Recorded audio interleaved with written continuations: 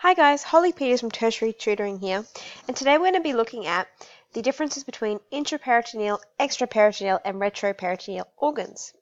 First thing we should do is look at our diagram and orientate ourselves. This yellow circle is representing an axial slice through the abdomen. Over on the right hand side, we've got our navigator defining the anterior, posterior, right and left directions.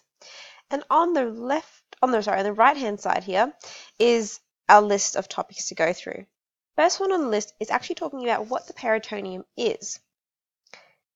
The peritoneum is a layer or a lining on the inside of the cavity.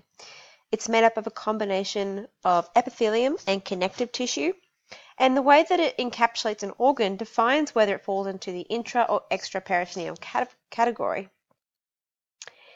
Intraperitoneal is the first one here, and as intra implies, it's within the cavity. So kind of like that. The peritoneum actually surrounds it like so. This kind of encapsulation means that it's more mobile within the abdominal cavity, but it still has an anchorage point towards the posterior wall.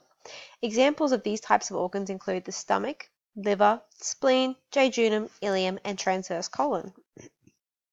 The other type of organs that we have are extraperitoneal organs. A true example of this one is the urinary bladder. It's on the outside of the peritoneum, but we find it in the pelvic cavity, and it's more inferior. A subcategory is actually retroperitoneal organs. These ones are also outside the peritoneal cavity, but we find them along the posterior wall. A really good example of this is the kidneys. So if we draw our right and left kidneys over here and cover them with the peritoneum like so, you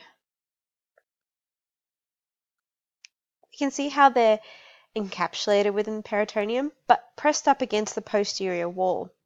This makes them immobile, and it includes other organs like the ascending and descending colon, kidneys, aorta, and inferior vena cava.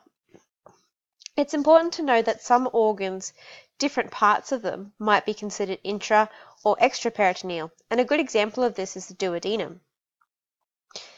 So let's just do a quick recap.